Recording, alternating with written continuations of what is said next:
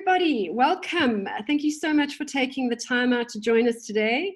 We've taken the opportunity to host our normal chapter meetings with the Runway to Recovery theme. And today it's the turn of the Eastern Cape and KwaZulu Natal.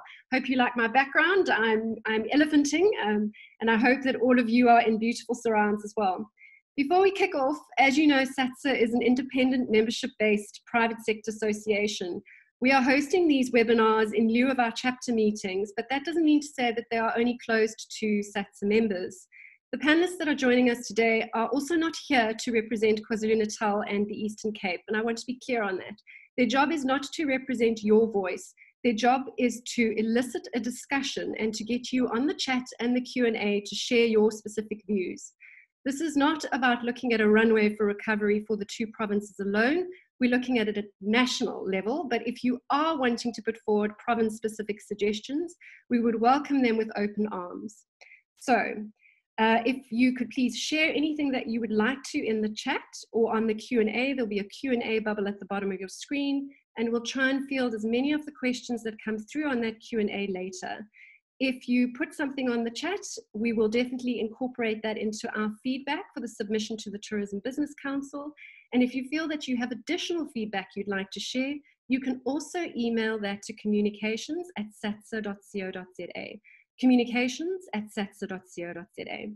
One final little plea from me before we begin, and that's to keep the discussion constructive.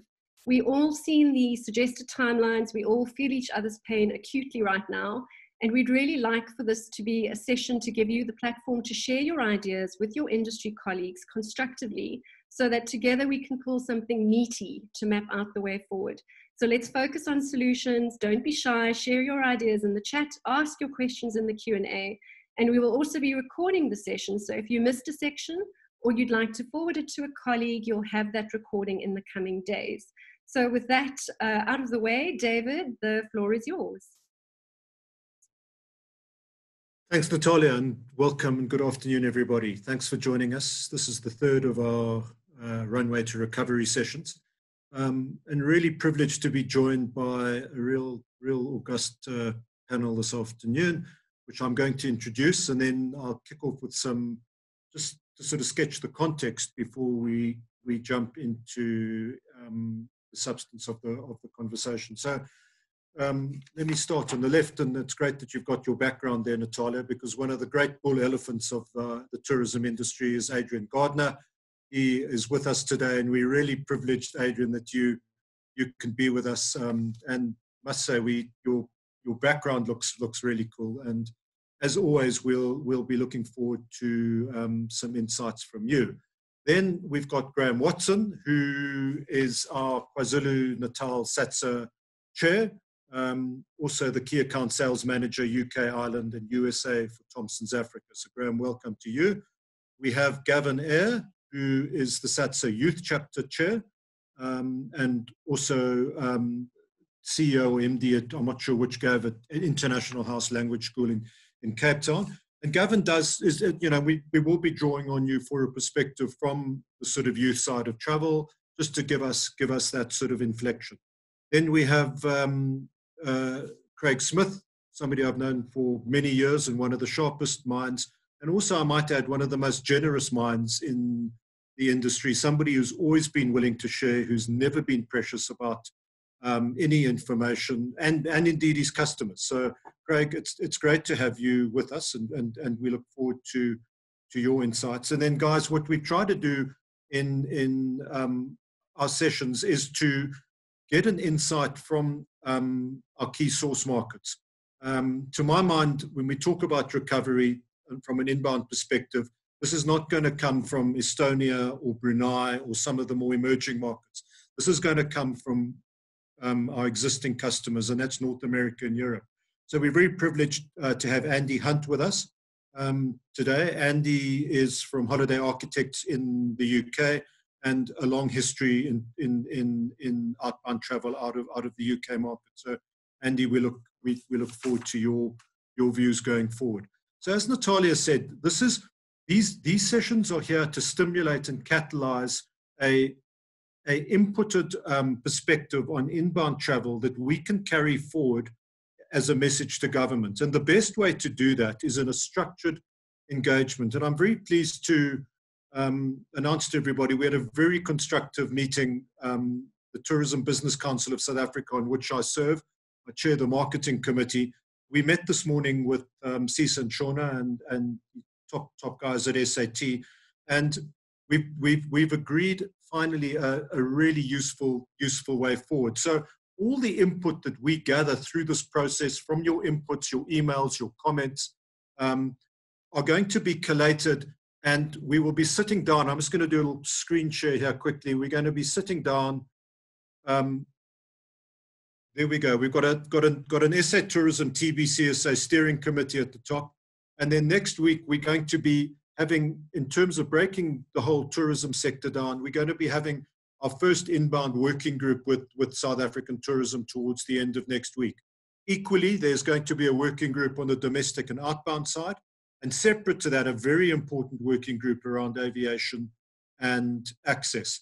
And there's another, although it doesn't feature on this graphic, there's another very important working group that's going to be put into place because we need to move quickly. And that's a working group on protocols and operationalizing the protocols along all aspects of the value chain, so that we are able to present a compelling argument to government that the sector is willing to open far earlier than was previously thought, and we can do so safely.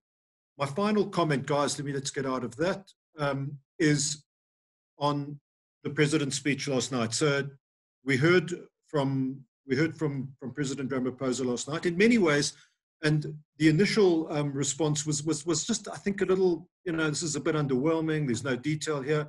But I think when you read between the lines and you go back and listen to what the president said, I think it's a massive win, and I think it's a massive win for the economy and opening up the economy. But it puts a real onus on us to get our message through and to get our lobbying efforts through. And our two previous sessions were incredibly informative. There were good points made, and one of the key ones is, let's take the emotion out, guys. Whatever we put forward has got to be reasoned, measured, and very importantly, data-driven as much as possible. So one of the key outputs of this morning's meeting was that we are going to do a joint SAT-TBCSA survey. It's important that we get a future view of the sector. The surveys to date were done in the first 30 days when, we were a bit dazed, we were a bit shaken, but people were still getting paid at the end of March, possibly at the end of April. Going forward, we're moving into a very dire phase, and we have got to convey the urgency of the impact, the economic impact on our sector to government. And that has got to go hand in hand with a constructive and measured view on how we can open up safely as early as possible. So just a couple of opening remarks from my side. I'm going to go around the panel and just get your sort of opening thoughts, and in that, just tease out for us a couple of the key issues that you think are important, and we'll be coming back to those throughout the course of the afternoon. So, Adrian, let's kick off with you, and the floor's yours. Thank you, David, and I think those were very good opening remarks, about how you're trying to get together and with all the other voices in the industry and try and come up with something practical. But firstly, I'm grateful for you that you shared with us the ATEC panel that had that discussion in Australia. And, three things came out of that for me is, one of the big things that they said was build a brand Australia. So, I know that our funds have been cut and all the rest of it, but surely this is where we've got to build a brand South Africa. So I think that for me was quite a big output of theirs. And secondly, what you mentioned in your opening remarks is that the domestic airline, for a start, if we're going to have domestic tourism and that's going to open up, we've got to have some proper communication with the airlines. And as you said, that's what you're busy with. Because to say we're opening up into domestic tourism and we don't even know if there's an airline going to fly and how many airlines are going to be left, again, I think that needs further discussion. And then there's got to be interprovincial access if we're going to have domestic tourism, as we've all been talking about. And domestic tourism, to a large extent, doesn't fit a lot of our product. We've analyzed it and said to ourselves, okay, if we went to the domestic market, what rate could we get? does it pay us to open at that rate? And then I basically took my vision of this thing. I decided to really look at what are our assets here in South Africa, in Southern Africa. As we said, and I listened yesterday, is that, you know, South Africa is a hub of sort of Southern Africa. So regional tourism is exceptionally, in my opinion, important. Then secondly, we've got obviously our climate and our beaches. And then for sort of our business and everything, one of the greatest assets that we've got is wildlife. You know, and what we've seen a hell of a lot of work being done with the communities in the metropolitan areas. And I want to talk about it later when you come to me. What are we doing about the communities in the areas where there's wildlife? Because we've seen horrible videos of what's going on there. So we've got a plan, and I'll gratefully share that with you later. And then obviously our other great asset is, you know, our cities, Cape Town and that sort of thing. So, I mean, I just think that, you know, it's a far bigger picture than just, you know, saying, well, we've got to open, when we're going to open, how we're going to open, what are the consequences. And I want to use this opportunity to really look at the broader side of South Africa and its assets. And I really think that we must focus to an extent on our wildlife and what a major asset that is when people come to visit us. And I'll share some initiatives that not only have we started, but I think that are going to be very important in terms of rural communities. So thank you for that opportunity of just giving a brief introduction. Thank you, Adrian, and thanks for being with us. So let's swing totally sort of around, and Governor, why don't you kick off on some introductory remarks from your constituency?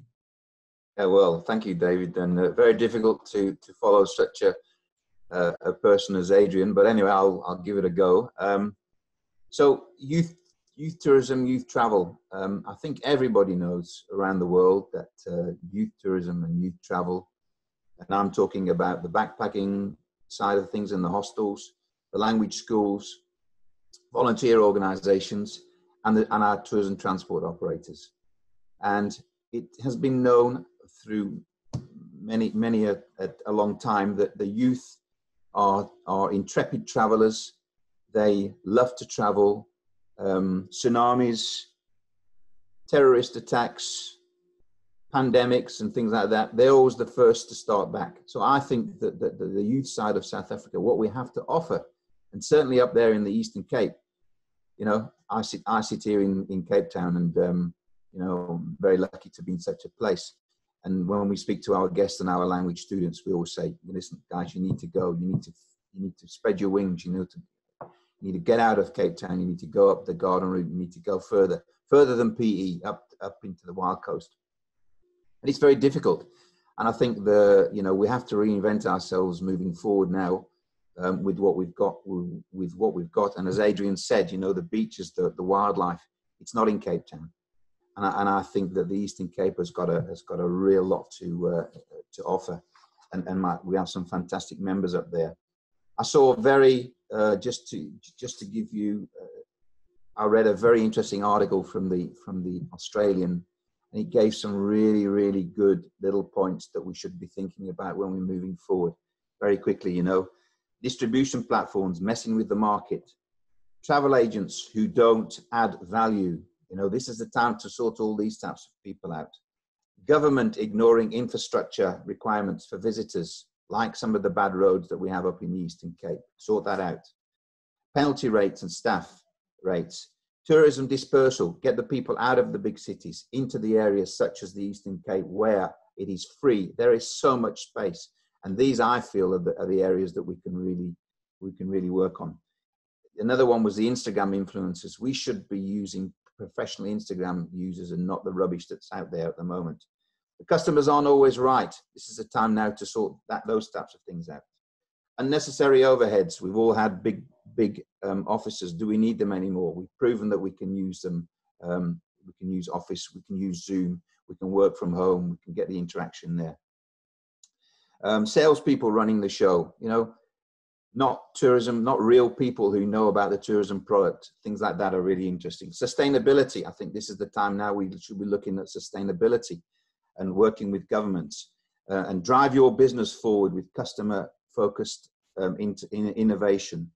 And I think that when we start to look at what we've got in the Eastern Cape and in certainly the country, our local tourism, and I agree slightly a little bit with David there, what he says about, but I can tell you now, speaking to my friends who've got 3 and 4 kids, the first thing that they want to do, they will take out a bank loan to go up and get in a car and go to somewhere where they don't have to listen to their kids in another room every single day. So I really think that the domestic market is a good possibility. It won't sort out our problems, but it's certainly a way forward there as well. And I was chatting this morning to Mandisa, the chair of the Eastern Cape, and she's got some really good ideas in moving and ideas of how to promote the Eastern Cape with the relevant, good authorities, Eastern Cape Tourism Board, Nelson Mandela Bay, these types of things. So that's just a few ideas from me. But as I say, the youth, I think, are the ones that can pull us out of a little bit of a mess. Thank you. Great perspective there. Thank you, Gav. Graham, let's turn to you and give us your initial thoughts and tease out some issues we can come back and get into more detail on later on. Yeah, no problem at all. I mean, I've been on I'm on the tourism recovery task team with Tourism KZN, and I've been on quite a few webinars with the Durban Tourism as well. Just talking about how we can keep Durban in particular and the province. It's looking so lovely and clean at the moment, and let's keep it that way. So that has been brought to the mayor's attention, and we're going to be looking at blue flag beaches and all that kind of stuff. Because it's very. I mean, if you look at what's happening in the centre of town, it's so lovely and clean and pristine, and that's always been a problem for a lot of us working in the tourism ministry in Durban, and it's certainly come up at a lot of SATSA chapter meetings in the cleanliness of the city and the general appearance. We also discussed a public-private partnership along the lines of adopt a spot where corporates can adopt a certain section or a beach or a park or something like that in the cities and around the provinces and maintain them for us. And also we discussed a lot of it is self-promotion. Now is the time to work on your online activity, your videoing your products, taking us in the tourism industry and our partners abroad on a virtual site inspection of your property, once that is allowed. And if you've got anything now that we can work on and get that out. So a lot of it's just, and looking at projects that have been on the back burner for quite some time. We all know that the Drakensberg cable car has been spoken of for many, many years. So that's kind of being rejuvenated and the discussions around that. The airport access, getting more flights in. Durban Tourism and I had a meeting on Monday, I think it was. And, there is a lot of exciting things. And I think that, we can do a lot more of these meetings just with all that, with all those initiatives. A pay now, stay later initiatives as well, not just for properties, but also for restaurants in the area where you can buy a voucher now to use in the future to perhaps get more value in the future when you can use it. That just helps with the cash flow of the businesses that are running, and then allows the locals who may not have been able to afford what's priced in for international tourists to experience the products that we have. We don't want to discount rates or anything like that too much, but we do know that the local domestic tourism is going to rise up first.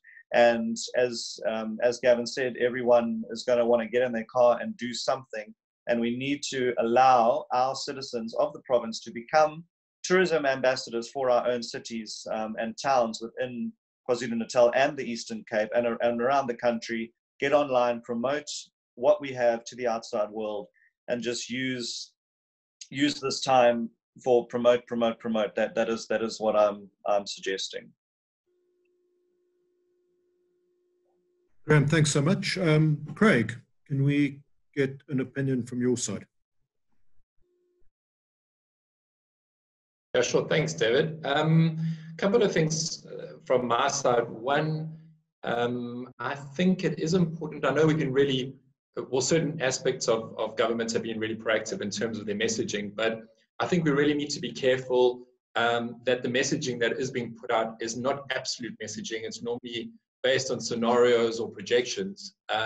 Certainly the one that came out from the Department of Tourism, and there was a follow-up from SA Tourism, where timeframes were projected to be international travel after February 2021, caused a huge amount of consternation for our client base overseas, and we had to be at real pains to point out that that was not legislated timeframes from government. That was a projection and a scenario that had been put out there, but it really wasn't clear. We got a lot of people coming through saying, should we cancel all of our bookings until February 2021? When I think all of us know that, well, I've certainly learned that a week is a long time in the pandemic. We've already, based on those timeframes, we should be looking at level 3 in September. We're now already talking about level 3 in May. But I think part of the damage has already been done. And it's all very well to have these kind of projections, but let's make very clear that they're a scenario as opposed to an absolute. A couple of other important points. I think one is the flight aspect is crucially important. Without flights and access and linked to that, the opening of borders, tourism is a non-starter. Certainly inbound tourism is a complete non-starter. And how we develop that flight scenario, whether it's a staggered approach, starting off with domestic flights and how do processes and procedures work domestically, do we refine those, and do we see what kind of appetite there is for clients to fly, and then start rolling that internationally?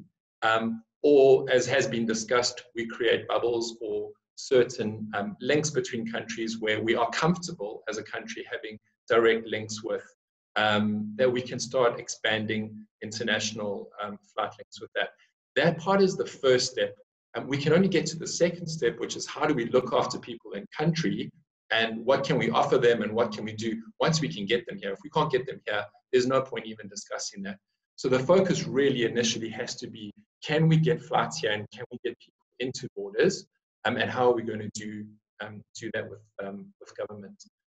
And then from a DMC perspective, there's two sides of it. One is flexibility from our suppliers. I think we want to get a market traveling again. We need flexibility on things like booking terms and conditions, on cancellations, on refunds. People want to know that if they're going to book, they have the ability to change at short notice, or if the situation changes, or if they're not comfortable, without any penalties. Otherwise, they're just not comfortable doing that. The flip side of that, we want flexibility, but they also want to know that there is financial security in the chain. So can we as an industry guarantee financial security to people that are paying deposits overseas, that might be through their agent paying funds to South Africa, that might come through to a DMC, might end up with the supplier in advance of clients traveling? Is that deposit secure? Can the agent guarantee to them that the DMC and the supply chain is going to be there when they actually end up traveling once they've put up their funds? So certainly in terms of financial security and insurances, can we offer that as an industry? Great, Craig. Thanks so much. But it, in many ways, tease you up, Andy. So you're sitting in the UK. Give us a perspective from where you see things, and you know, how South Africa may feature in the future. Yeah, sure. So I guess the defining feature for us, and I'm in regular contact with a reasonably large pool of other tour operators, and we're talking about these things all the time. And the defining feature is uncertainty. Like, we just, same as you guys, we have no clue. And as Craig says, you putting any kind of concrete timeline on, pointless. It gets ripped up the second you put it down. So we've got no real idea when things might going up, or when things are going to start opening up, which in turn impacts our staffing levels and things like that, and how, you know, how many people we keep. And so there's an awful lot of uncertainty. And I think the second point I'd make is that currently, at the moment, I have no fear for the demand for travel to South Africa in the long term. That is solid. That will come back, but I don't know when. And the longer it goes on, that we're locked down, that we can't get tourists out for whatever reason, I think you'll start to see tourist habits change. Like if we opened up again in a few weeks' time, I don't think you'd see the wants and needs of the international traveller change radically from what they were pre-COVID. But if we're still in the situation in a year's time, all of the habits that they've kind of built up over those years will go out the window, and they will be looking for different things. So we as a company, and this is in common with a lot of the guys I'm talking with at other companies, we're not making really any plans on what the recovery will look like, what tourists will require when they go overseas, how we're going to market to them. Because at the moment, it feels like you could spend an awful lot of time putting together a very detailed plan, and in 3 weeks' time, you'd rip it up and go, no, it's not valid anymore. It's changed. So the demand, the demand will be there in the future. The thing that we are probably all most worried about is flights. And this is across the globe, but if you take SA as an example, South African Airways, who knows? Virgin are in a bit of a pickle. BA are retrenching massively. Those are the 3 main direct carriers out of the UK. If 2 of them go, potentially, how are we going to get anybody out? And what's going to happen to the airfare? And I hope that all those airlines right now are buying up fuel futures, because they must be peanuts at the moment, to offset. Because if you take 2/3 of the capacity out of a network, and then you make everyone take the middle row of seats out as well for C-19 precautions, all you're going to see is airfares doubling, tripling, and then incidentally, I don't think discounting is the way to come out of this. But you guys on the ground could discount all you like, but if it costs £2,000 sterling to get out to South Africa in economy, it doesn't make any difference. But so that's sort of where we're at. I don't think I've got a lot to offer in terms of certainty or this is what we expect. The one thing that I keep coming back to, and I keep saying to my team and anyone who listens, is demand will recover. And by the middle of next year, all right, we'll be nowhere near what we were in terms of forward bookings in January, February. But by the middle of next year, people will be traveling again. There will be a market again. And if we can get to that point, there's advantage to be had for sure. Thanks, Andy. Well, I mean, let's feed off that point. And Adrian, I'm going to come back to you just to lead this sort of discussion here. Let's talk timing, because it's great that there may be demand in the middle of next year. Are we going to have any product left to actually sell to people if we have to wait that long? Thank you, David, and Graham, and all the guys. I think it was great input. And just listening to everybody there, the biggest dilemma we've got is that we can't put a time frame to it. So you asked the question, who will be around in March, April next year? It's a tough one. I know what we're going through. I know what some of my competitors are going through. It's funny in times like this where you talk to everybody. I've talked to probably most people in the industry that are in our sort of end of the market, and it's quite sad, because none of us have got an answer. I may just give you an example. We sit with 4 boats on the Chobe Zambezi River, plus a lodge there. Botswana's gone into what they were closed down for 6 months. It was finished a state of emergency. We can't get one person there. So even if we opened up, it doesn't help us. And just to give you a bit of background on that, is that with those boats that we opened there, we created a demand that was never here, because what happened was, there was no river cruising in Africa besides the Nile. The others had gone, the Kariba had gone, Lake Victoria had gone.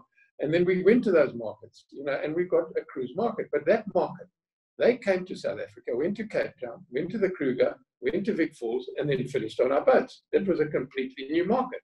So, it's to say, where will we be? I mean, we've had every single cruise cancel. We can't, and we had a hell of a lot of deposits which we've had to refund. So we can't go back to them to say, look, we think we will be back then, because it depends on the region.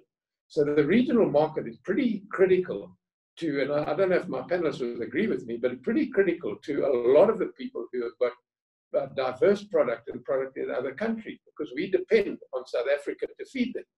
So, to ask the question about, and I'm not a pessimist, believe me, I like to be an optimist, but it's hard to be an optimist when you really can't get any sort of idea of when we will be back. Saying, okay, we open, let's say we open, and as Craig said, we can open maybe in October, November, December, but is there an airline? Is there a single passenger coming from overseas? That's the critical part of it for certainly the top end of the market. And I see all the comments coming through about the domestic market. And I think it's going to be a great asset to us if everybody does start visiting us domestically and everything. But, again, you need the regional flights. I don't believe that people will drive all the way and lose 3 days of their holiday to go to the Kruger and back from Cape Town. I mean, I'm just being practical.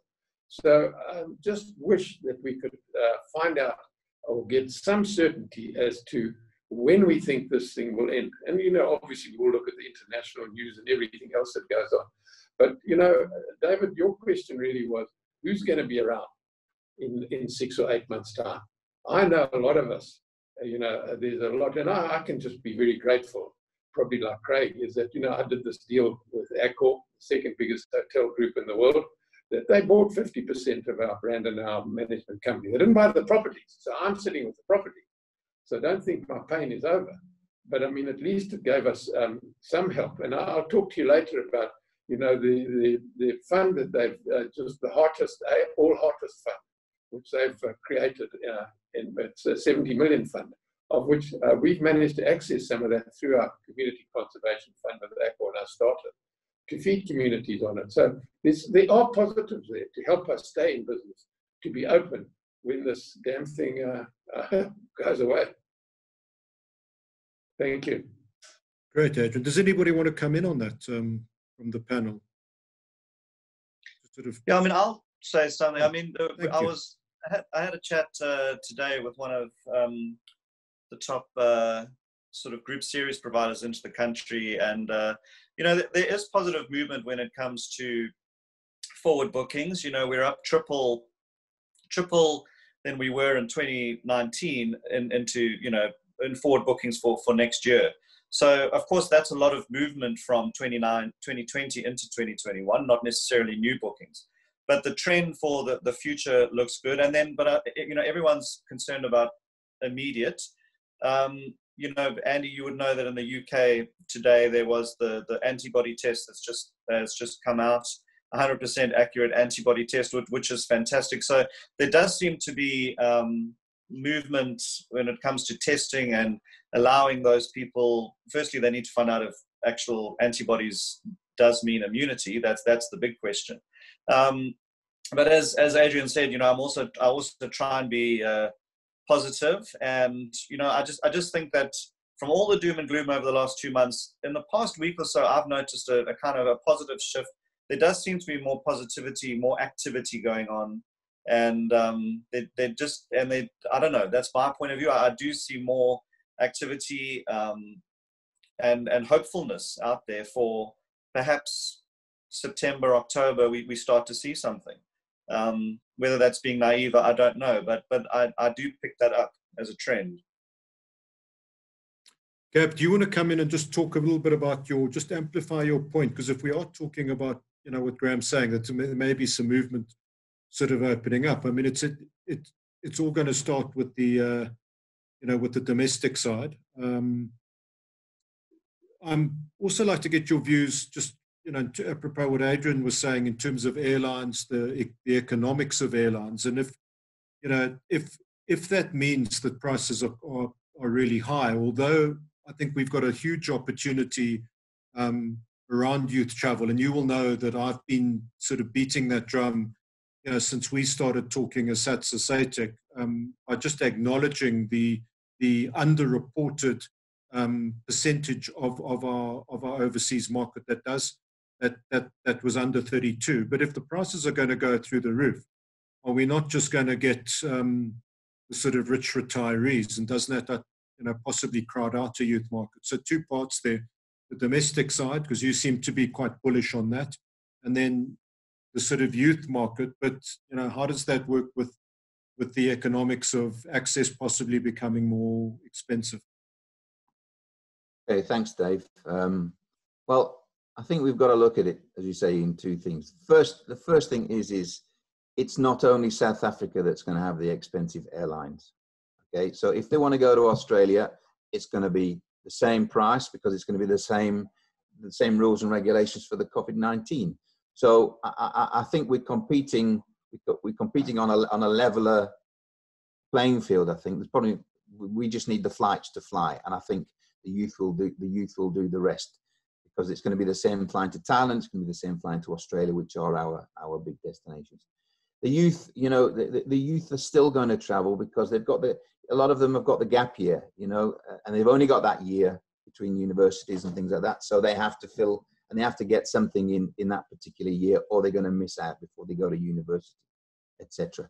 Or who knows, they might be able to do their university studies from South Africa by online, because everything will have gone online by then anyway. So, you know, doing it in country or in another country is another way of looking at things. But certainly, I do really think that you know, you've got other ways to move around the country. You know, we have the BAS bus, which goes up and down the country. The FITs, you know, the hire car people, you know, for youngsters jumping in a car going up there. I think we're going to see an increase in that, certainly, because then they can stop off in different areas on the way around the country and see different things.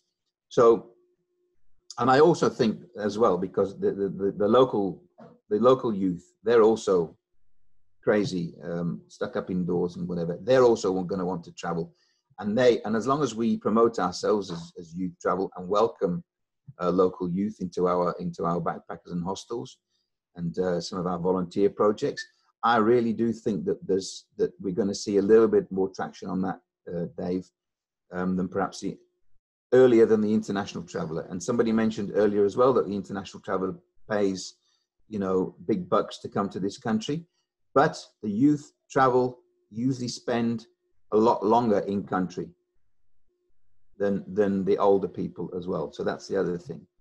You know, I mean, I'm from the language travel industry. Our average stay is 6.4 weeks, I think, at this present moment. It was at the present moment in time. So we're getting them in for a longer period of time, doing the trips, doing the tours, and pre and post education courses. So yeah, I think regionally, the regional travel is something quite important, and definitely the youth are going to travel. Look, I mean, they go to all the places where we had those horrible tsunamis across the world, and they were the first ones back. So I really think that these guys are going to be, and yes, it's going to affect my market. It's not going to affect the upper end, the middle to upper end properties, the guest houses and the hotels, but certainly the hostels, the reasonably priced, and families. I really do think that families are going to travel at some stage or other as well. Okay, Dave. Great, Andy. Thanks, Gav. You know what, I think the other point, Gav, as well. I mean, the sort of overriding one is that this virus clubs older people far heavier than it clubs younger people. So there's hopefully a more intrepid market out there that's just not as sort of risk averse as the retired market. But Andy, you wanted to come in on a comment there. There's a couple of things really, I think, around, you know, potential timings of openings and so on, as well as the issue of air access and demand, and we're assuming that the demand is going to be there. If governments say, like our government is currently saying, no, you can't go anywhere, and if you do go somewhere, you've got to be quarantined for 14 days when you come back, it kills it. And I think where we're particularly handicapped in the UK is the representation of outbound tourism at government level is poor. Our lobbying has been spectacularly ineffectual in some respects over the last 8 weeks, 10 weeks, representing the travel industry to government. So the government doesn't understand the imperative of making a plan, of working out how you can get people going. They don't seem to be that much interest in it. So that's point one. I don't want to be pessimistic, but what we're currently considering as a business is contacting all of our clients due to travel anywhere in the world up until December and saying, look, we think there's a very good chance you are not going to get away. Can we postpone you now? And that's our thinking. And that thinking is broadly in concert with most of the other people I'm talking to. We are not expecting significant departures anytime until maybe Christmas, but Q1 next year. So that's that point. And then the other one was just to repeat kind of what you said, that certainly for our core demographic is the 50, 60, 70-year-olds.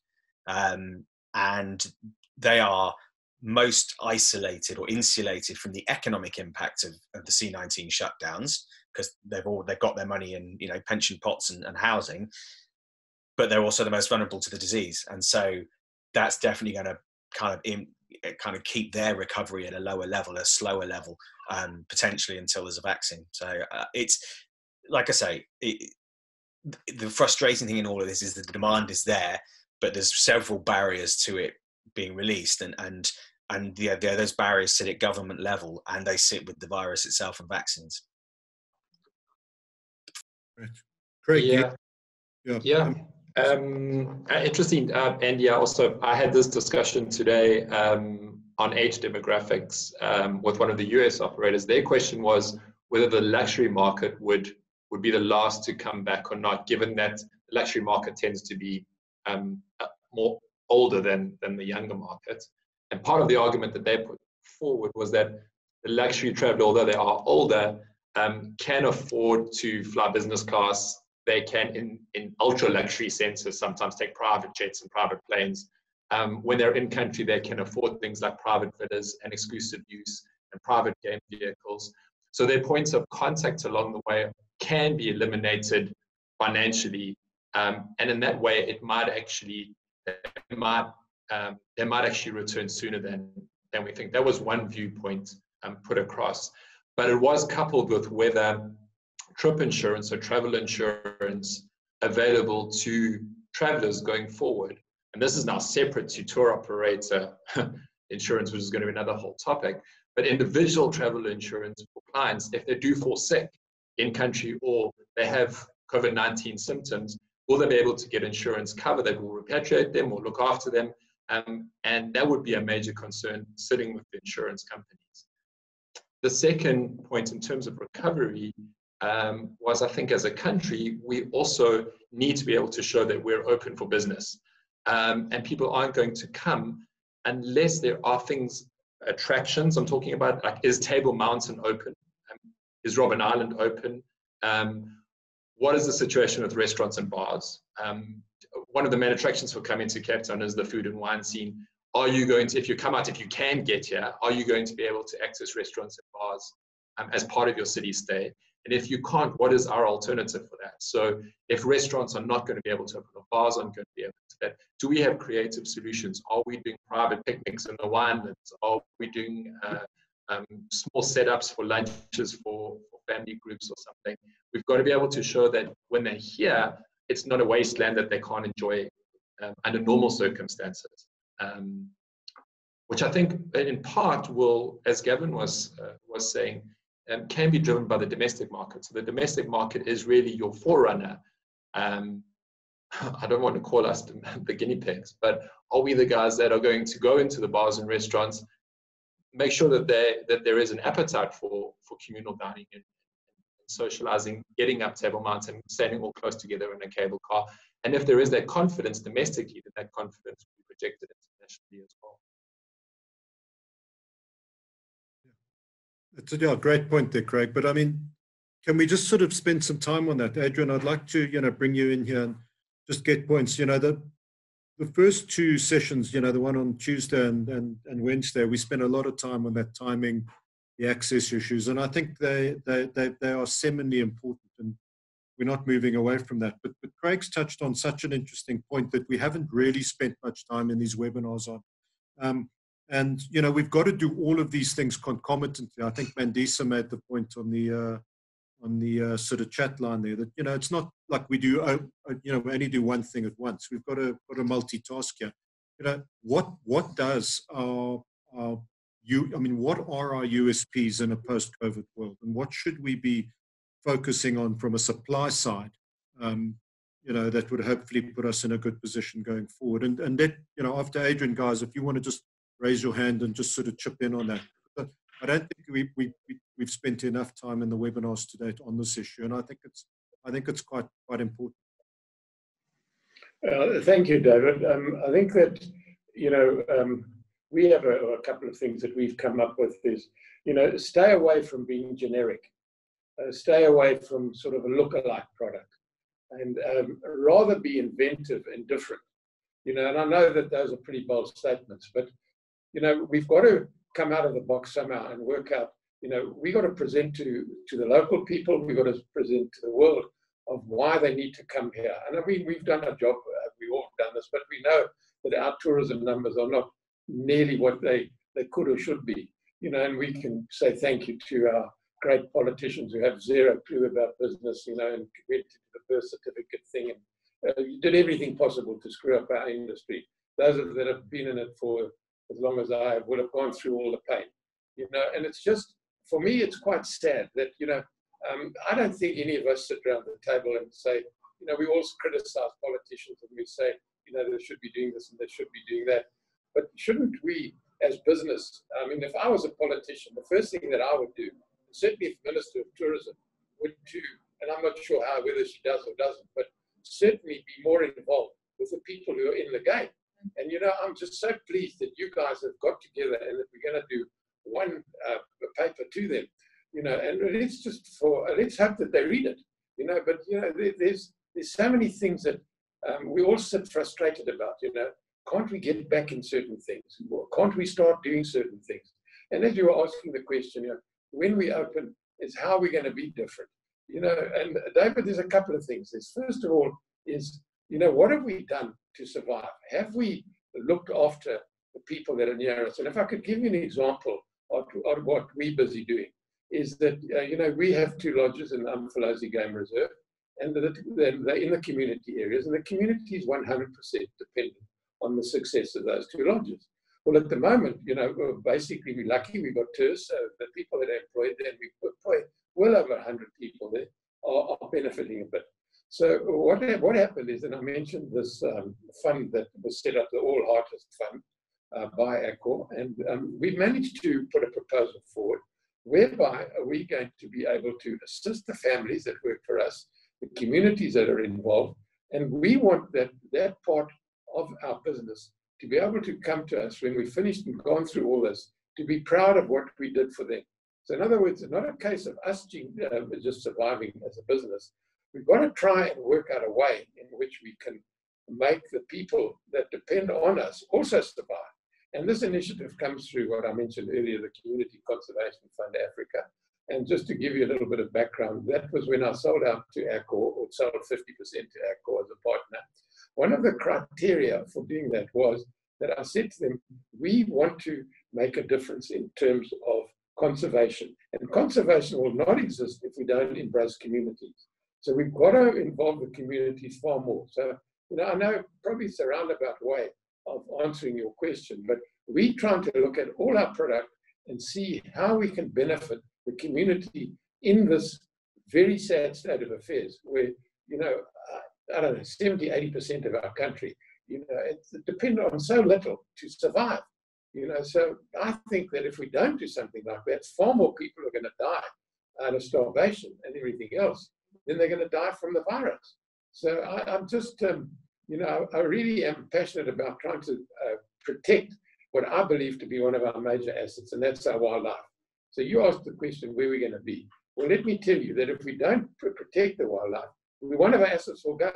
And I've seen it, it's happening in Africa. So we're lucky that we have been able to raise some funds, some significant funds, but we've got to raise one hell of a lot more. And, you know, when I said to Accor, when we raised the CCFA, they've got over 100 million members on the loyalty program. I said to them, all I want is $1 a member to come in every year to give us a fund that can make a difference. So, you know, I know that I'll go on about conservation and that, but this stage of my life, the 2 things that are important to me are conservation and education. So, you know, we have the university, which we're trying to also keep surviving, the only place where you can do a wildlife semester in conservation and lodge management, and the only place in Southern Africa where you can do a degree in hospitality based in Port Alfred.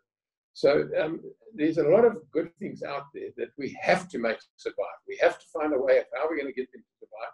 And David, it's up to you and your people to get together and get this government of ours to recognize that the tourism industry and the hospitality industry is a major asset in this country. And they have to help us, or they have to listen to us. And I don't know how we're going to get it, but it's time that they listen. Thank you. And I think that's such a, Graham, I'll come to you now.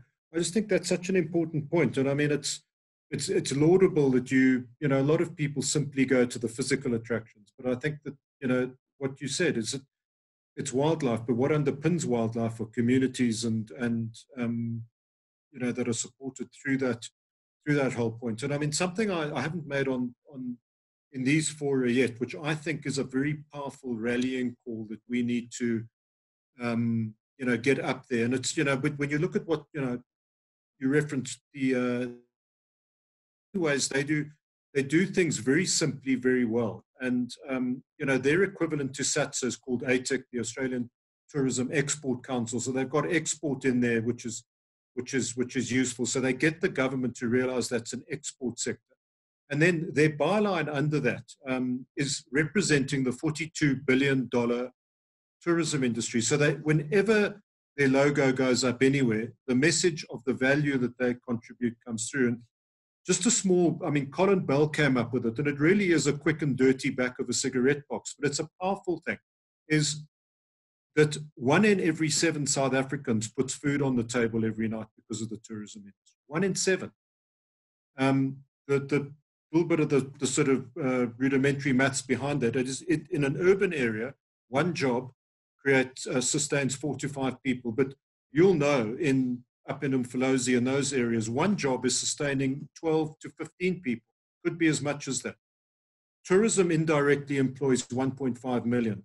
And you just do the maths. It's a conservative figure. If you divide the 1.5 into our population, and if we take a conservative national average, that one job supports 6 people, then 1 in every 7 South Africans is eating every night because of the tourism industry. And if this industry goes, that means every 7th South African is going to starve. So, these are the sort of bald BHAG, the big, hairy, audacious sort of numbers we've got to put up that actually support our sort of argument. But then we've got to back it up with a lot more of the, of the empirical data about where we're going as a sector and what will happen. And, you're fortunate, Adrian, I think, and savvy that you've got the link with ACOR. But, a lot of the other guys are flying solo. They don't have, big brothers and sisters behind them. And that is deeply concerning going forward. It came out of the Tuesday session from Rob Moore and Dave Ryan. So, I think we've got a big job to do, and we've got to do it bloody quickly, because this thing is so fluid. What is true today is not necessarily going to be true next Thursday. We've really got to get on with the job. But as I said in the beginning of the program, we've got a good partnership, we've got a proper structure, and we've got a couple of key things we're going to be doing very quickly. Graham, off to you. So over to you. So I know that we've discussed a lot of the de-risking strategies, and I think that's going to be very important as well, to instill confidence in the international traveller to come.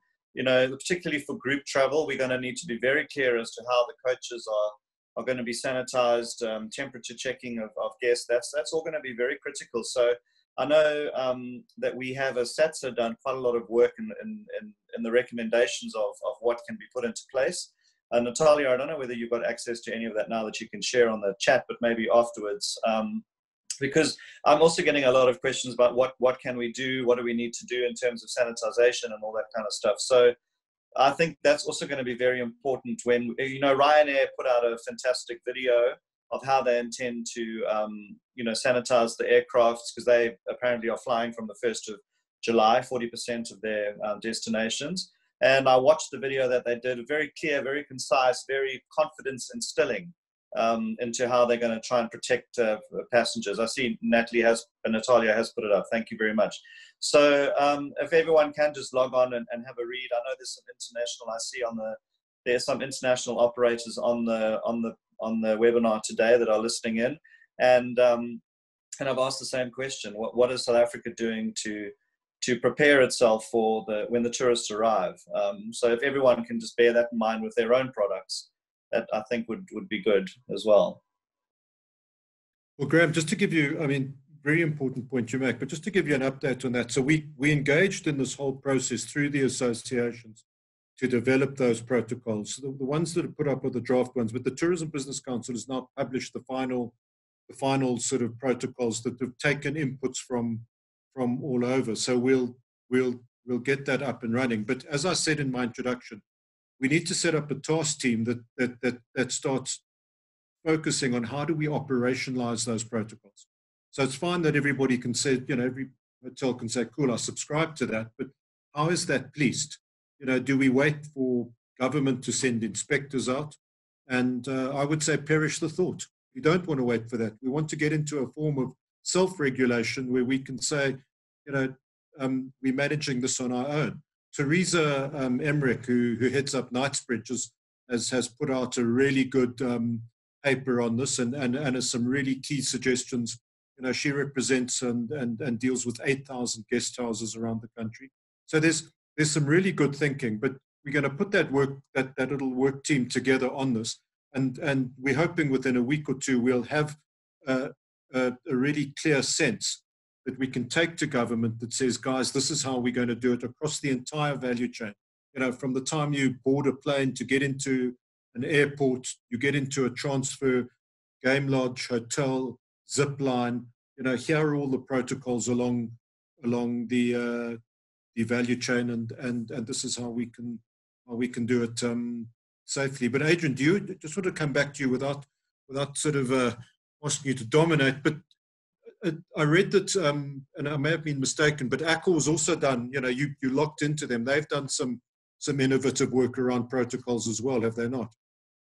Yeah, we've come out with reset our menu of services. So they've obviously we're working with them internationally and all over to reset our menu of services. But it's not that easy. When you consider, as I think Graham was saying, is that you're going to get into a car, you're going to get into an aeroplane, then you're going to get to the hotel. The protocols can't be identical. So game lodge is going to go on a game drive. How do you sit on that? So it's a complicated set of menus that we're going to have to come up with. So I don't think there's an easy one to just say, look, this is what we're going to do as far as the lodge is concerned. Because some lodges have different vehicles, some lodges do walks, some lodges do different things. So it's not that easy. But I don't want to complicate everything. So we're just trying to do what we think will be appropriate for us. What happens when you get on our boats in the Zambezi? That's a different protocol. We've got to go through all sorts of things. You've got to get on a little boat to get on the big boat. It's a complicated thing. So I think that thankfully with our partner is that they are coming up with a lot of innovative ideas, but you've got to understand they're not involved in the type of product that we're involved in. They're mainly city hotels, and that's the reason they bought us, because they bought a part of us was because they thought that the world is changing, that people want adventure, they want experiential travel, and hopefully that we'll be there to look after those people when they arrive. So, we've also sort of come up with a saying is say, let's not look for the answers. They're likely to come.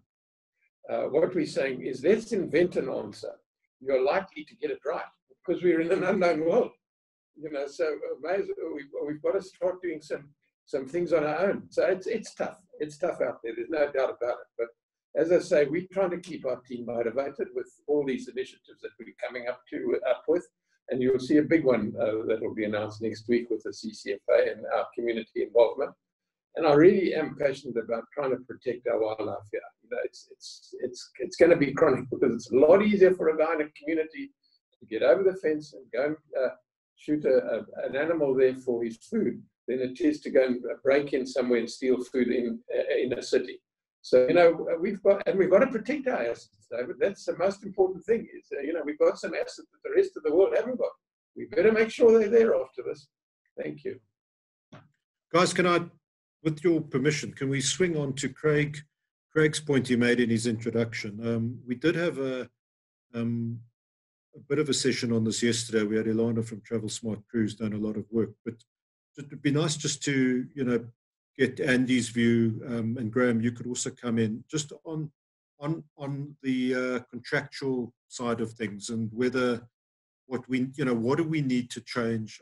I know it's not, look, and let me just preface this entire conversation.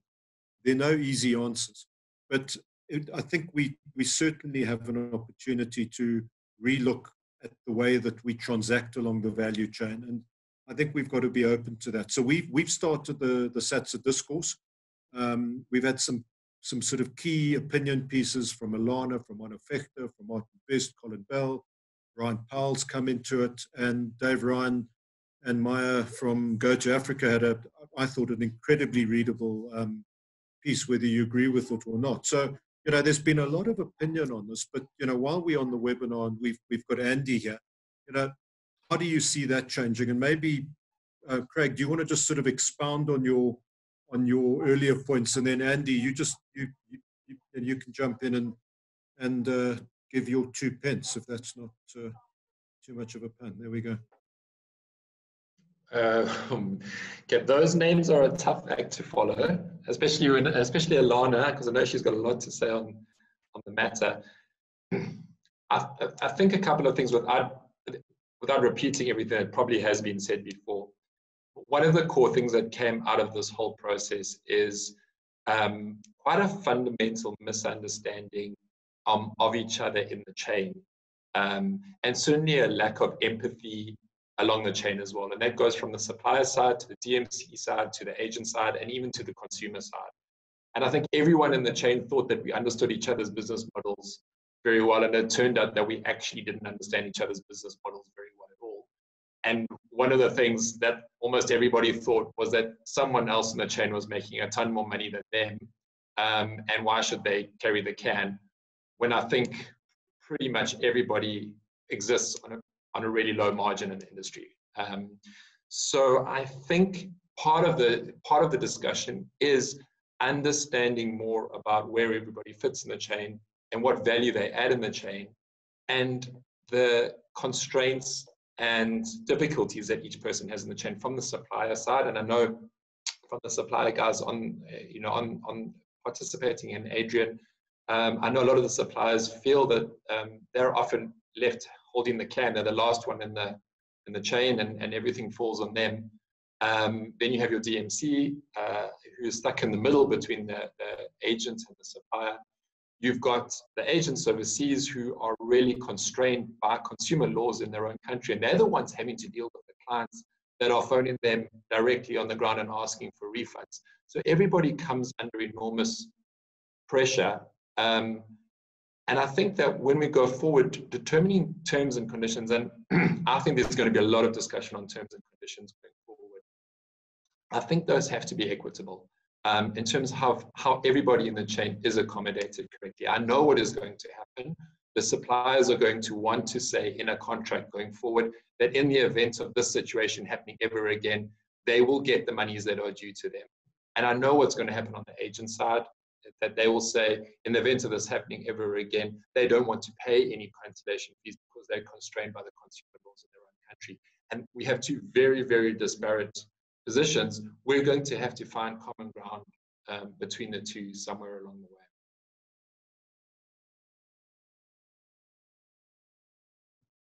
way. And Andy, do you want to come in and give us the perspective from the source?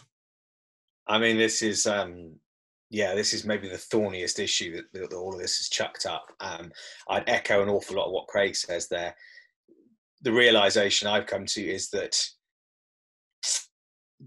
in a horrible way, this crisis has made a lot of us very selfish. We're all fighting for survival. And that means kicking the pain either way on the value chain and trying to kind of protect yourselves. And that's horrible. Having said that, certainly amongst operators I'm talking to, it's not that the supply side of the chain has been forgotten, and there are discussions we're having about how can we ensure that our suppliers aren't getting completely stiffed on this, because we need them on the other side, so it isn't quite every man for himself and dog eat dog. There is a willingness to sort of talk about it at the very least. I think what I'd say is, at the moment, from consumers who are still inquiring about traveling, we are dealing with new inquiries. Financial security of us and as their operator, and financial security of their funds is not a massively high priority. Now, that might be because people who are considering traveling at the moment are a self-selecting group of sort of pioneering people, and it's not a major concern for them. The opinion, and it is just an opinion, I don't think it's backed up extensively with surveys or anything, but the opinion amongst tour operators I hear from is that the client is going to want much greater flexibility going forward. They're going to want to know that in a C19 parallel situation, they're going to get their money back. That has been a big battleground for tour ops in the UK over the last 10 weeks is the refunds issue. Because for those who don't know, under British law, package travel regulations, the second that the Foreign Office said, you can't send anyone overseas, it advised against all non-essential travel, everybody who had a holiday booked with an imminent departure date, we were obliged by law to refund in full immediately or within 14 days. Now, that didn't really happen, but that was what the law says. And that's what we have to deal with, as Craig was saying. So from flexibility around booking conditions, I think it's almost as much for the operator and the agent's peace of mind as it is for the client's peace of mind. The other thing, and I know one of the ideas that's been kicked around is some form of escrow accounting, so that at least everybody on the chain can see that when that money comes in to us as the operator, it is being held in escrow for that supplier, and the supplier knows that they're going to get their chunk of it in the end. The issue I think with that is it's just complex and tricky. And for smaller companies like us, the admin involved in escrow accounts and so on is just unduly burdensome, especially as Craig says, we're all operating on thin margins. We don't have the fat to be able to go and do that. The bigger companies who could actually do that escrow accounting much more willingly are generally a little bit more hardball and don't want to give any of their money away to anyone if they don't have to. So it's a tricky one. If there was a kind of an escrow model, I think that was simple and easy and had a low admin burden, there might be some take up on that. But if not, you're gonna get massive resistance, I would say, from operators and agents. One thing that I've started to think about and talk to a few people about, and it goes to a point Craig made, is do we need, as we emerge out of this, to actually put up margins so that we can ring fence more money?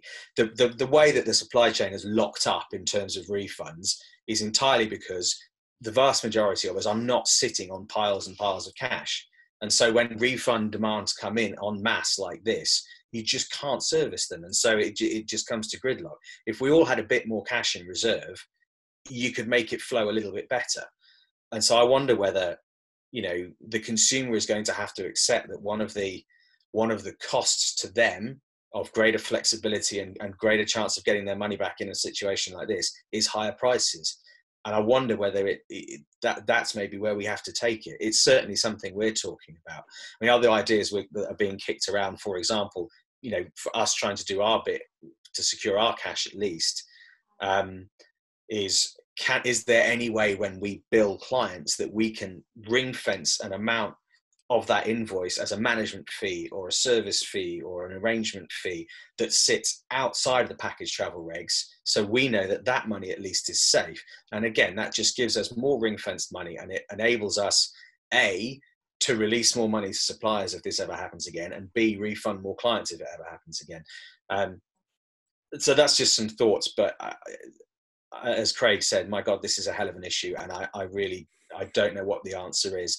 I would say and repeat, amongst the people I'm talking to, there is a willingness to try and work out how we can make sure that we're not all at each other's throats if this ever happens again, and that there is enough fat to go around that we can make sure that there's money flowing up and down the chain. But how you do that, I don't know. And you're talking about things here in the UK that would require legislative change, and I can't see a consensus being arrived at. I'm a bit cynical and a bit pessimistic about that. I can't see a consensus being arrived at that makes for legislative change. And if 80% of the industry says, okay, well, we're going to put up our margins so that we have this fat so that we can grease the wheels of the supply chain, 20% are always going to come and undercut and go on a price-led proposition, and that drags most of us back down into that kind of game. And it's so, yeah, I'm afraid beyond saying flexibility is going to be appreciated, any solution needs to be simple, and there is a willingness to talk about it. That's as much as I can say from our side at the moment. Right. Well, Andy, thanks. Natalia, do you want to, do you have any, you were managing the whole escrow webinar thing. Any insights from that discussion that may be relevant? Other than I learned how to spell escrow, you mean?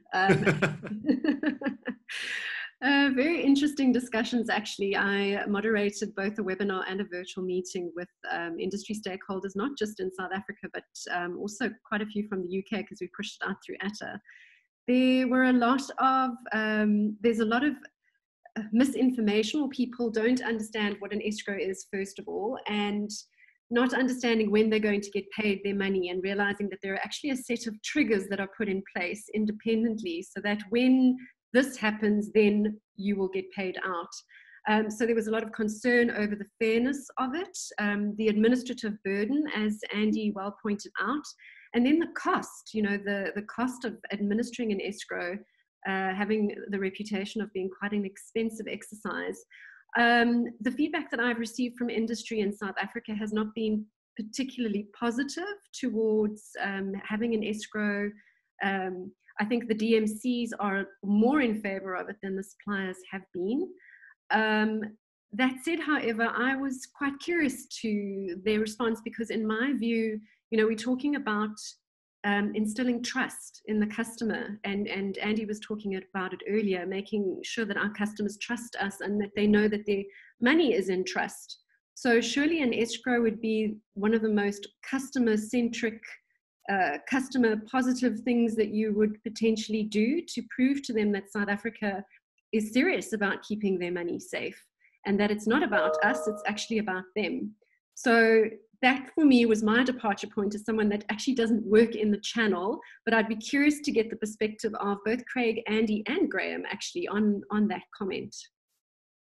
Yeah, I can quickly jump in here, Natalia. There's three, and it's important to remember here not to shoot the messenger, because I see on the participants there is there's overseas tour operators, there's suppliers, there's GMCs, there's a huge, probably every sector of the chain here. So a non-refundable deposit at the time of booking.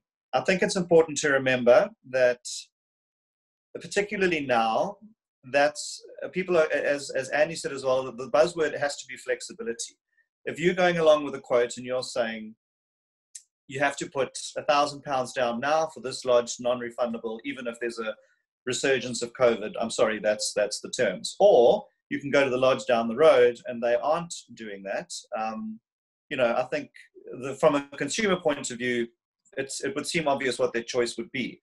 The more flexible option of not risking any of their money.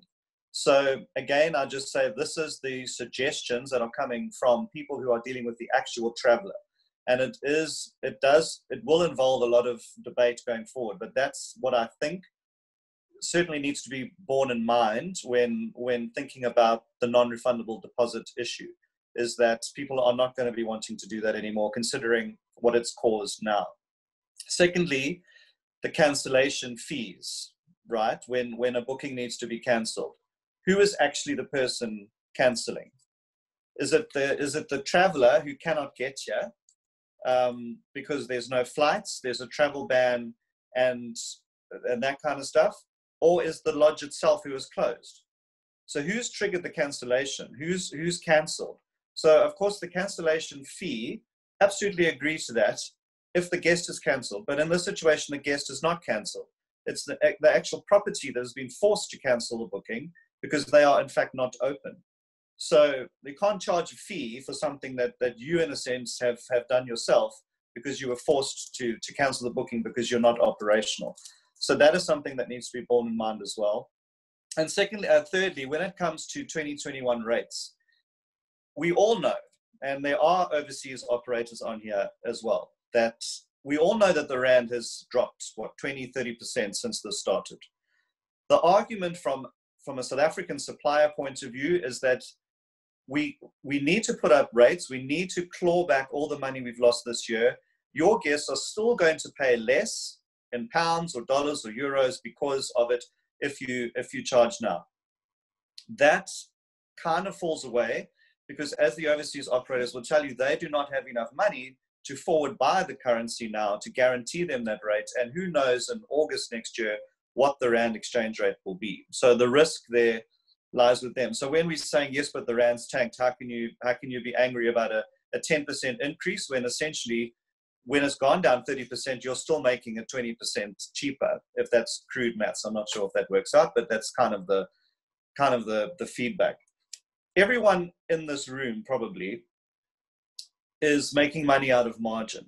So when we go to suppliers and say, hold the rates in order to close the booking and secure bookings for next year, by asking you to have a lower rate, it means that I, or my company and Craig's company and everyone else's company, in fact, makes less. And everybody overseas, we make less money. So we're not saying it because we want to be more profitable and greedy. We're saying it because we know that that's what will close the deal, because that's what we're being told by people who on the ground. So, as I say, don't shoot the messenger. This is feedback that I think we're all getting from overseas operators and the people that are actually dealing with the person who's putting the credit card down as to what they feel will make them more comfortable in booking. So a rate hold that does not require a non-refundable deposit should COVID-19. And if the lodge is closed down, there cannot be any mention of a fee, of paying a fee for a lodge that's not operational. Graham, as I said, yeah. Look, I mean, guys, the thorniest of all issues. So I think there's a separate discussion which we are going to facilitate post the discourse. We're going to try and get a lot of key guys into a workshop on this. I think that, we've got to emerge with some form of consensus sort of going forward. But, I think a lot of level heads are coming to the fore, and I think we'll get there. But we are cognizant of time. I'm going to hand over to Nat to just facilitate the questions. But I was going through the questions, and I just want to say how's it to a great mate of mine and a long-time supporter of South Africa, Ash Sofat from SOMAC. And he makes some good points. Well, he wasn't asking questions. He was just making some good points, saying he's a lot more bullish, saying that airlines will make it affordable. It's in their interest to do so. And he says there is demand for South Africa. There are bookings there. And I think he's just giving us a bit of a sort of bullish view going forward. So thanks so much for that, Ash, and nice to have you with us. Nat, let me go back to you, and you can handle the question session. Thanks, David. And thank you to everyone who has been so prolific on the chat. This has been a really great chat today. Really appreciate it. We will collate everything that has pulled through from the chat. And thank you, Ash, for posting those comments on our Q&A as well. So I'm going to switch over to Heine. Heine has said niche markets and specific groups will be low-hanging fruit in the coming months. So I am going to throw that one out to Gavin. Gavin, talk to us about niche markets. Why do you think that niche markets and specific groups, I mean, you represent edutourism, for example. I know within the SATSA Youth Stable, we have voluntourism as well, which is a very niche area, adventure tourism. Tell us how you believe they're going to be hanging fruit, and more importantly, what we can do to instill trust among them that we are a safe and viable destination. Thanks, Natalie. Well, as you know, I think everybody is going to be fed up of being cooped up. And, people are just looking for different things. And when you speak to the volunteer tour operators, they're coming down here, they're doing the wildlife projects, as Adrian, the conservation types of stuff as well, which they're interested in, which is a worldwide thing nowadays. Everybody wants to do that, put on their CVs that they've done some volunteering, whether it be with children, whether it will be with animals. We certainly think, and speaking to the volunteer operators, that the the volunteer projects in townships and things like that are going to be quite a way off because of the safety and the protocols that are required for COVID-19.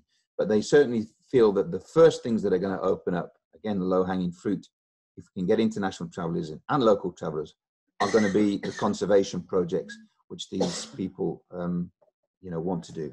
So certainly the volunteer side of things is good. Education as well. I think education is not particularly low-hanging fruit because most of the schools, language schools in Cape Town and in the whole country, you've got BLI there in the Eastern Cape, there with Sean.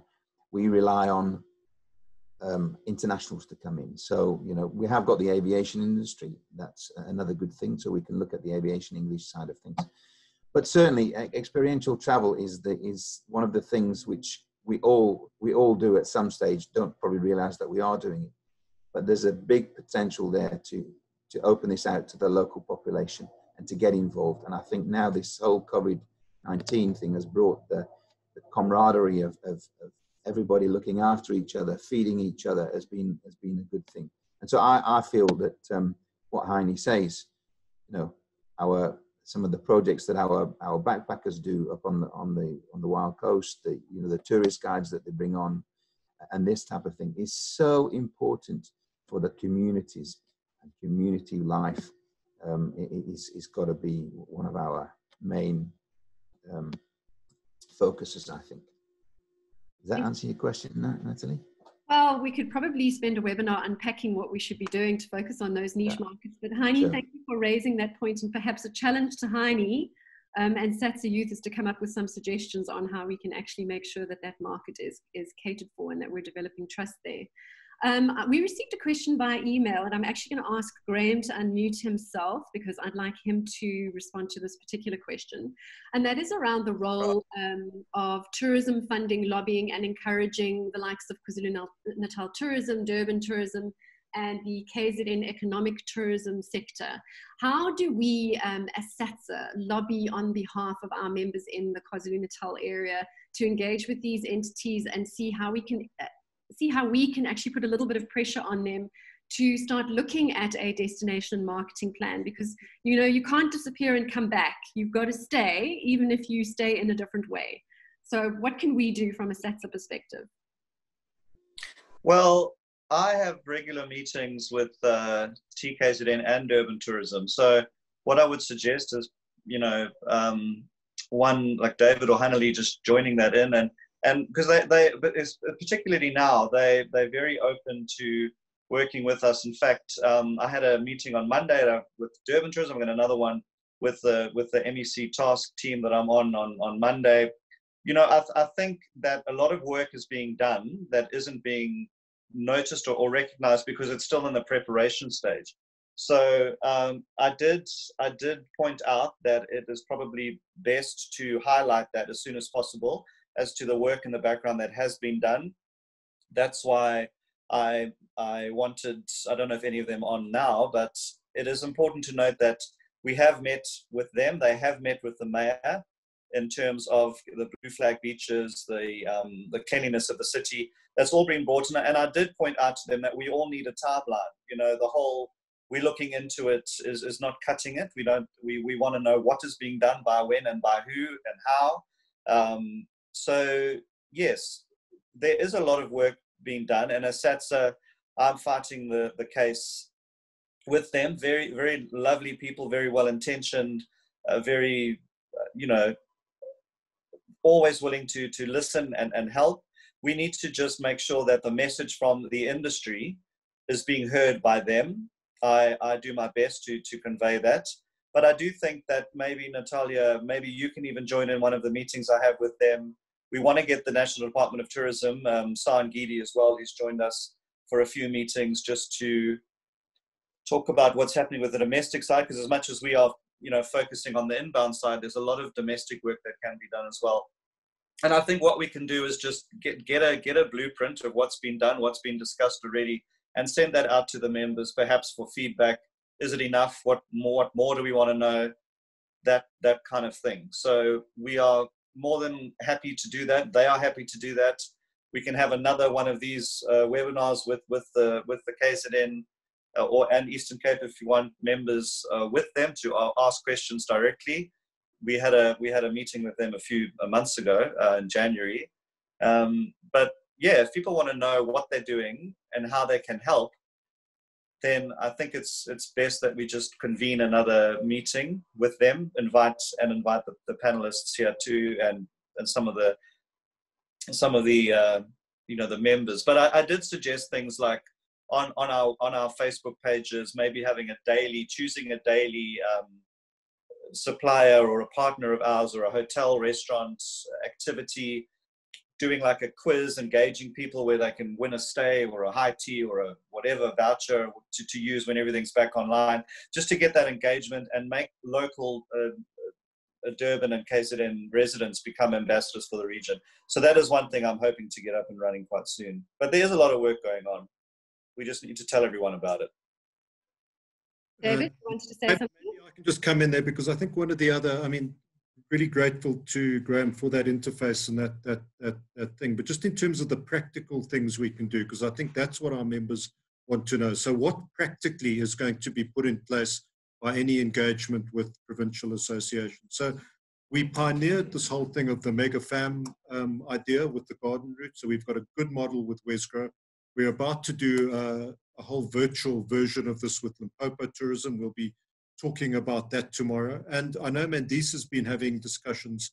Well, and I've been in meetings with the Eastern Cape tourism guys. So I think, while we're looking at a period in which we are hoping to open up a lot sooner, there seems to be an appetite that we should be looking at some of these sort of virtual platforms where we can expose our DMCs as key funnels in the chain to some of the new and interesting product that sort of sits out there. So I just think from a SATSA point of view, that's one of the practical things we put forward. So I think, Graham, we need to just sort of ramp that discussion up and try and get that into a practical offering we can take forward, because obviously that it's contingent on sort of technology variables and the like. But we've done some good work as the SATSA Board Marketing Committee. We've got some interesting solutions there. So I think watch the space practically in the next 2 or 3 weeks. Let's move forward with that. Thanks, David. Donna has asked a question. I'm going to ask Craig to unmute himself. I saw you had a little visitor a little bit earlier, Craig. I don't know who was opening your door to say hello, but thank goodness you stopped them in their tracks. So the question is... No, they were actually crawling on the floor behind me and opened it because I told them they couldn't walk behind me. I'm seeing that BBC interview flash across my mind. Yeah, exactly. Okay, so what opportunities or suggestions? So the question was around tourist guides and even tour operators during the domestic travel period before inbound restrictions are lifted. We did speak a little bit earlier about domestic travel not being the silver bullet, but I'm acutely aware that as tour operators and tourist guides, the domestic tourism sector is not that appealing for us because they don't use us to travel. So what opportunities would you say, as a DMC, you feel that tourist guides and DMCs would have in facilitating domestic travel? How could you insert yourself into it? That's a great, was that from Danae? That's a great point. In fact, one of the points that I did want to raise is I feel like in the whole scenario, we've spoken a lot about communities, which is super important, but one of the groups that has fallen through the net in terms of support has been our freelance guiding pool in South Africa. A lot of them are not under full-time employment. They're not eligible for TERS or for UIF, and because of that, their work has gone from monthly guiding fees to absolutely zero with nothing on the horizon. And if you look at us, we probably work with, if you take our day touring into account as well, we probably work with on and off 80 different freelance guides that have now fallen out of the support net and have absolutely no access to financial funds whatsoever. I think one of the issues really with, and it is something we're trying to address internally as well, one of the issues with guides and the domestic market is guiding is very often associated with private touring. And private touring for the domestic market is an expensive option. Scheduled touring is obviously much more affordable, but unless you have the numbers, which we don't currently have, scheduled touring isn't an option. So what we're trying to do and trying to work on now, it's just still in planning phase, is a series of private guided South African domestic tourism day tour options that we can do with more of a domestic interest. So, and certainly in the Western Cape, we've already seen a little bit of pickup on domestic tourism and the guiding, doing South Africans wanting to get out and do the winelands. If you throw some alcohol in it, South Africans normally want to do some kind of touring. And we're having to do that at a super reduced rate, but it's fine because vehicles are standing empty. We can put those vehicles on at a cost. The guides might have to take a reduction in their daily guiding fee, but you know, half a loaf's better than no loaf. And that's a really, really good point. I think the question is, how do we come in at a price point that is going to be appealing to South Africa, to the domestic market? And how do we then market that to South Africans? Because it's not a product that they're familiar with or that they've ever used in the past. But it can easily be done. And the small numbers that we have done in the past have been a huge success. So really something to work on, I agree. Wonderful. Thank you, Craig. That's very uplifting. I'm happy to hear that, and I'm sure Donnay is as well, and many of our tourist guides are on the call as well. Okay, David, we are on the 5 o'clock mark. I am going to hand over to you so that you can say farewell, and then we will shoot off to our coffee chats afterwards. If you haven't registered, please do. Natalia, thank you. And guys, thank you for your time and your insights and your wisdom this afternoon. As I said in the course of the discussion, there are no easy answers here. You know, a lot of people, there's a lot of emotion out there. A lot of people feel, you know, they're feeling the pain. What we're trying to do in this process is sort of move towards a common view about what the future of our sector needs to look like. I think we certainly need to emerge through the storm. And I think there've been some great points raised. Thank you for bringing in, bringing us back to the whole issue around communities and how important they are in terms of our USP going forward. So we'll be collating this. This is all going to be part of a refined thing. And guys, we're not trying to produce a tone here. We're trying to get a 2 to 3 pager that speaks to the 5 or 6 key issues we need to take forward and get government to listen to. And I think your voices in this respect have been invaluable. There's been some really good thought leadership today. So I want to thank you, and thank you to everybody who's made comments. I haven't seen everybody involved, but there's been great attendance, and thanks to the guys who are colleagues from shores afar. I see a lot of people from the UK have locked into this one. So thanks for your opinions. And as Natalia said, if you have that epiphany moment, we've all got ideas. Send us the 2-pager to communications@satsa.co.za. It will be fed through into the process. So thanks again, guys. I look forward to seeing you. I'll probably have a beer in my hand when I next see you, and let's get into the chat rooms. Thanks for your time. Cheers. Thank you, David. My thanks to the panelists and everyone who attended today. Look out for the recording, and we'll catch you on the flip side. Stay safe, everyone. Cheers.